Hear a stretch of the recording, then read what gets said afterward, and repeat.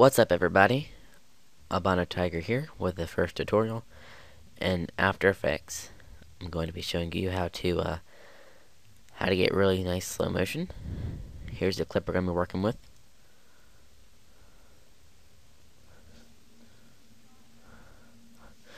Pretty good. So, at about right here, you want to start the slow motion. So, first off, in your composition, you want to look at my composition settings. It's right here. Now I would recommend making your composition, like, depending on your clip, how much you're going to be doing it in.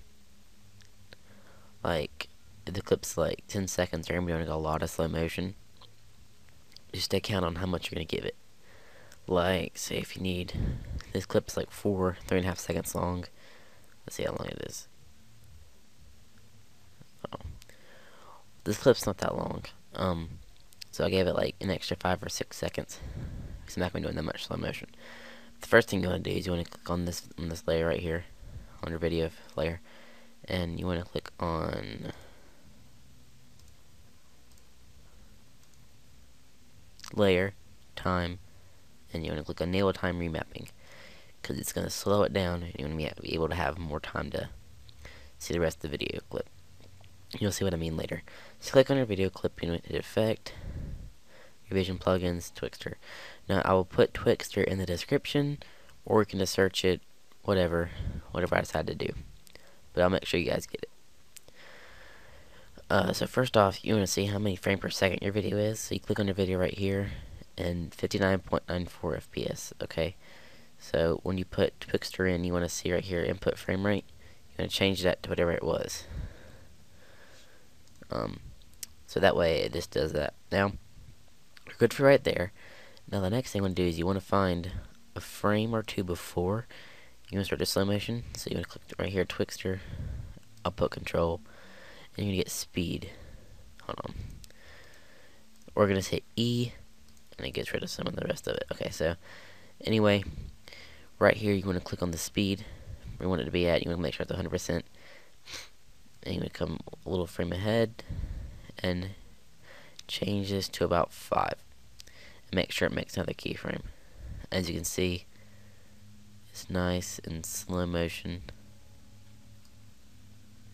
So go ahead and skip ahead, and you can see how many seconds it is right here. So you know how long your slow motion is going to be. So we'll make it 4 seconds, and you can see it ran out of time because it's so slow. So that's why you need time remapping. So you can make it longer. So we'll make it about 4 seconds of slow motion, or to about right there. About there. And one thing, if you want to, you can make all your frames like blur into each other, which makes it look really cool. You can enable frame blending. It looks a lot better, a lot more smooth. And then you want to hit a frame here, so it stays at 5%. Come a frame ahead, like this, and just change it back to 100. So you got that there. So it looks kind of like this in slow motion. And then you want to find where your clip ends.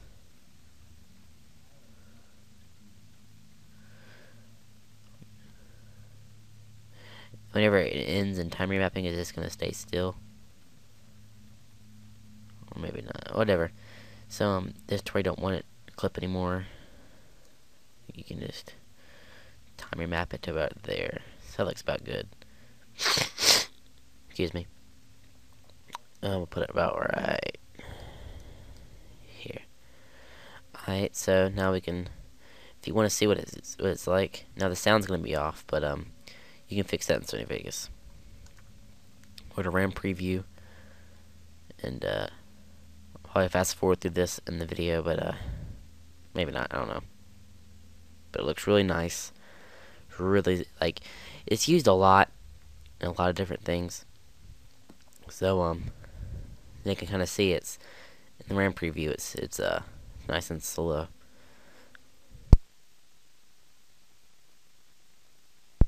Just let this finish the RAM preview, and I'll let it play for you nice and smooth.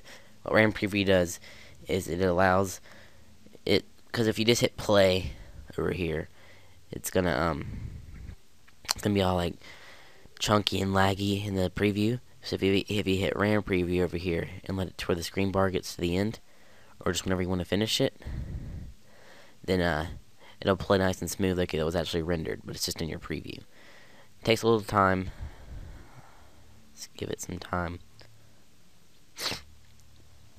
In the meantime, I'll talk about some other things. About like, this probably go on Danger Close Cinema's page. They'll probably put my page in the description. If they don't, it's Infamous Films HD. INFAMOUZ Films HD. And then I'll probably just post all the tutorials there. So I'll be doing other tutorials, such as like FL Studio, which is like music tutorials. I'll do Sony Vegas tutorials, color correction tutorials. I do a lot of Cinema 4D, 3D intro tutorials. Just comment on what you think we should do next. Send me a message, whatever, and I'll make a tutorial about it. Okay, so this is almost done. Let's let it finish up a few more seconds.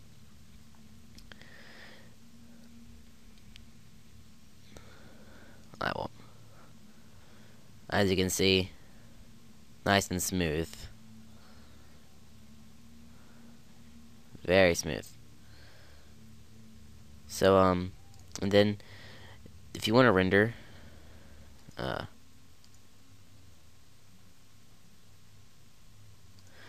for render settings, I would use,